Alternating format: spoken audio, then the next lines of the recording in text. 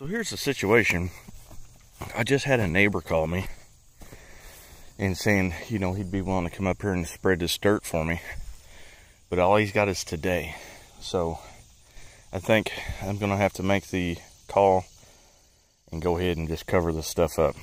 I don't have time to try to come up with a game plan to maybe save it. And, excuse me. And he is he's kind of on a time crunch, but he's nice enough to offer, you know, to help a guy out.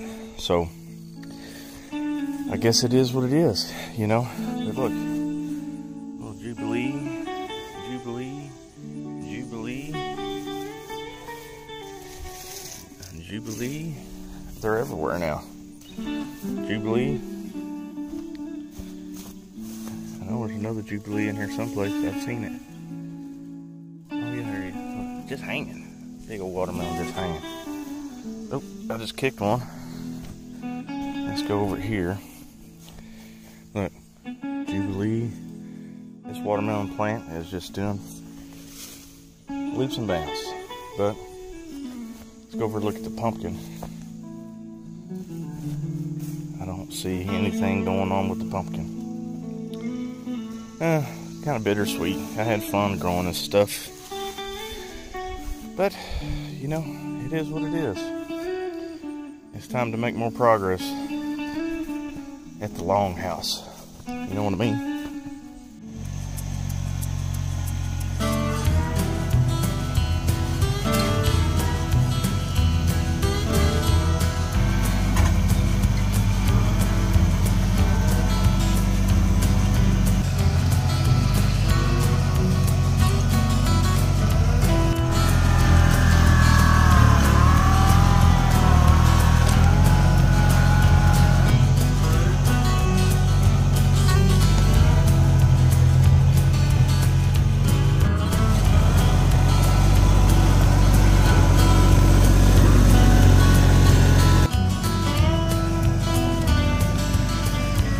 No more little garden.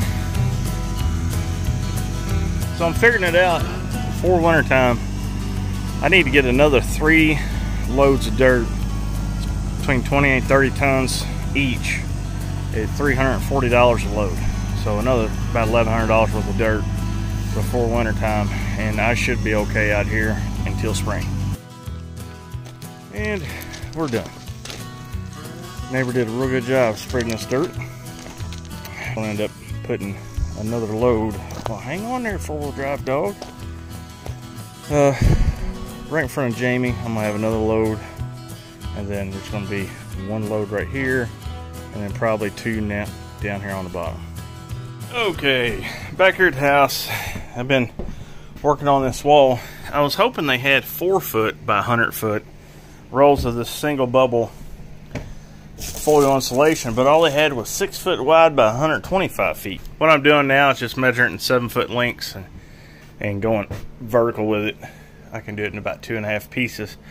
And also what I'm doing is I'm taking the bubble foil and going over the wall joist and then coming in 1 inch and laying a staple on each side. So that's going to give me another little air gap between whatever type of covering I put on this wall, whether it be drywall or paneling, or I've even thought about doing like a thin, like a T111, just untreat it and then come back and I can paint it to whatever, but I don't know. But so I've got some of an air gap between the outside metal and this, and then there will be another air gap, like I said, from here in between the wall paneling or whatever. So in my head, I think that would be good, but I was also not sure if I should make the white face in or make the silver face in and the white face out. My gut kind of told me to keep the shiny out, so that's what I did. And this is what I've got so far. And I'm not worried about little air gaps like this. You know, a little heat to come in, and if I have to, I'll take some scrap regular insulation and just kind of fill it in along the top. But I think that'd be just fine. And then I'm cutting little slits, you know, in it so I can pull out my outlets. And so yeah, I think that'll work really, really good. And once I get this wall finished, I think I'm going to go ahead and pre-cut to do this wall at a later date. I don't think I'm going to pull that insulation out. Since this wall's it doesn't have any water damage except right around the windows, and I'm going to repair that. You know, it's not hurting by leaving it in there, and if I don't disturb it, I won't have all that in all the dust and stuff like that in the air anyway. So I'm just going to cover it with the bubble foil, and that'll be that. And then the last thing I'm going to do, I should have enough left. I think I can pull up all this flooring and go unscrew it and lay down the bubble foil in between the outside and the bottom of the floor. So that's what I'm going to be doing in the next couple of days. What are you doing, doggy? What are you doing?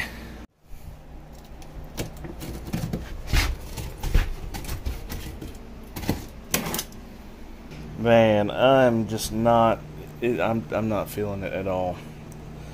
But, well, it's been easy tearing up these corner boards. That's one good thing about them not putting it in right. But I've got a problem. As you can see, right there in the corner, there's considerable amount of water damage on the, I guess that's a 2x6 board going across the top half of the trailer frame and then coming down this way. So that kind of creates a problem that I can't necessarily fix. Let's see here. Let's it's not too rotten, but it's rotten. Yeah, it's soft.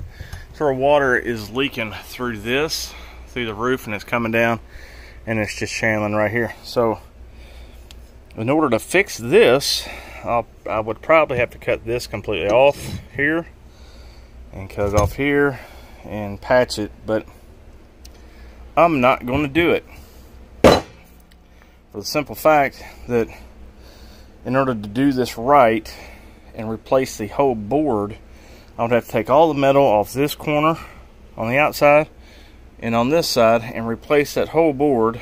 So that would mean undoing all the floor joists and doing that. I'm not going to do it. I'm just not. It's not the right way to fix it, but I'm just not going to. That's a lot of work. So yeah, it's soft right up in here. So best thing I can do is maybe I'll add, I don't even have any more 2x6. I was going to say I could just knock this piece here off or cut it and add a piece to it, you know, but I don't even have the board. So looks like I'm not fixing it, guys. What I'm going to do is replace the floor, and that's all I'm going to do. Now that I got some more of the last piece of original floor in the kitchen pulled up, I thought I would go over again for you guys how I cut the floor out next to the wall.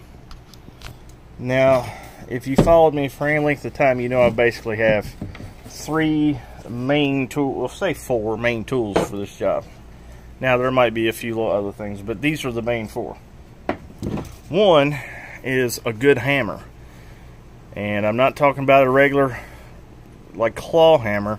I think this is about a 2.5 pound sledge, maybe a 5 pound, I don't know. But yeah, that's it. It looks like the hammer that Super Mario used. I use that, and I have a good pry bar. Okay, and like I said, it's not real long.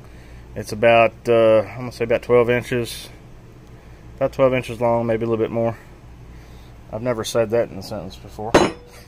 So, and a circular saw.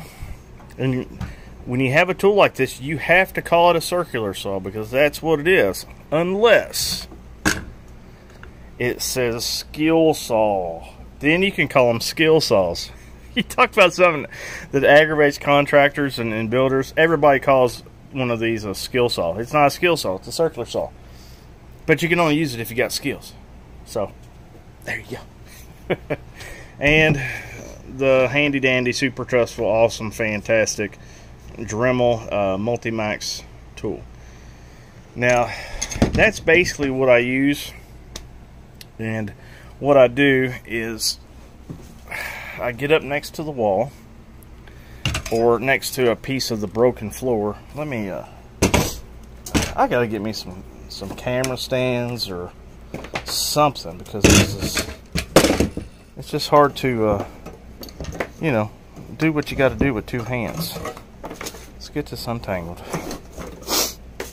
Okay, take your saw, and what you want to do, what was that? Oh, I thought I seen a snake. So first thing you want to do is make sure that your saw is zeroed out, where it's perfectly straight up and down, which this is kind of leaning, so I'll have to fix that. Next thing you want to do is look at the depth of your blade. You only want your blade to be as deep as your floor. You want to try to avoid cutting through the floor joist at all possible. So that's what you got to do. And usually you just take this one here, again, one hand. Come on, dummy. Maybe I'm doing it wrong. Maybe I'm got to be smarter than the tool. Here we go. And take that, and you want to lift this up, because you want your saw blade to be below that thing, guard or whatever you call it. I don't know what you call it. See, you want it to be down like so, but you don't want your blade to be past the floor. So I'll have to fine tune that to get that right. So let me get this squared away. Now that I got my saw set to where it needs to be, you want to make sure you take your pry bar and you get all the nails and all the staples out along this bottom board, because your saw is going to be pushed up against it like that, and you're going to go this way, and you don't need to be catching on stuff. So get all the screws, nails, and staples out. Now that you got all the staples either pulled out or nails pulled out or smacked in or whatnot, you can move on to the next step. And a lot of times these little staples, I'll just knock them in best I can, because they're just kind of a pain in the ass. You just don't want your saw to get hung up on. Oh, there's a nail. So you miss a lot of stuff. There we go. Get out. I know my camera work is really good on this video. There we go. Oh, and I know a lot of you guys are going to ask, what's up with the duct? The ductwork. Am I going to fix the ductwork? Nope. As you can see, throughout the years, there's been so much stuff put into the duct system. That's why as soon as I get to it, I'll mash that all back down and probably take that insulation and shove in the hole, and I'm just going to cover it up. There's not going to be any vent system in this trailer at all, because I'm not going to pay the money to have some guy come in here and clean out this duct system, which will probably be $300 or $400. And I'm not taking a chance on blowing all that stuff in the air, all the rat poop or mouse poop and whatever kind of poop's down there. So I'm just covering it up. And I'll eventually, if I get AC in here, I'll use like a, one of these ductless systems that just, they've got the unit outside, and then you got the big blower that goes into the corner of the room someplace, and it just does its thing. So that's what I'm going to do. Plus it's a lot cheaper. So okay, so let me go ahead and get this cut out. See, now that I got that cut out, I can just kind of break out the pieces. And there we go. That's all she wrote. Please don't knock that over. If your floor under your wall is perfectly good, like it's not rotten at all, you can see all your bottom boards in nice shape, you don't have to dig the old floor out from underneath of it. It is totally okay to cut it, cut your floor and let your floor stick out this far, and then just butt the new floor panel up against that. That's totally fine. Just try to make sure your line or your where it fits is nice and tight. Leave it about an 1/8 inch gap. But the only reason why I'm really doing this is because I had a feeling when I started this side that this wall here was going to be rotten. But since I went ahead and dug that side out there, I'm just going to go ahead and dig it out here and remove this bottom board. That way I can get my whole board up underneath the whole thing completely. And then just put a new 2x4 along this whole bottom. So that's why I'm doing that. You don't have to dig out a perfectly good floor, you know, like I said, that's underneath the wall.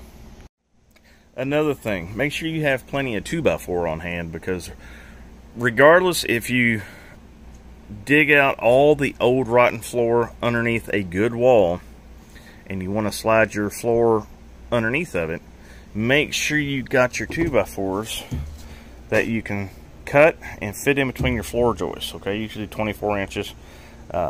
Put your 2x4 in here and screw it to this. That way when you put your new floor in, you can screw through the wall and down into actual good 2x4. And plus it just gives the outer edge of the board more structure, strength, whatever you want to call it. But if you don't take out the old floor underneath the wall and you've got about 2 inches sitting out here, you know, so if it's sitting like that, and say this is your cut, you know, this is where you cut the old floor out and your floor sticking out that far, you want to put your 2x4 here again, so you got a place to screw your floor right into here, and it just makes everything nice and strong. So now all I got to do is come through with a hammer and beat this out and try to get as much as I can out from underneath it. And look at all that yumminess. So also do as I say, not as I do. Get a face mask and use ear protection when using a circular saw or a skill saw if you got skills, because it definitely makes it a lot better. So boys and girls, I've got my plywood cut, and this is the scrap piece off of it. I'm going to cut this in half and screw that to the top of that vent to cover that hole. Sit my plywood in here, and that'll be it for this video. I'm sure you guys really don't care about seeing the plywood put down, but in the next video I will have that put down, and I will also have that single foil bubble wrap. I'm going to show you guys me throwing that down over top of this and the whole left side of the kitchen. So keep your eyes peeled for that. That'll be in about a week or so. So that's it, guys, girls. Like and subscribe. See you later.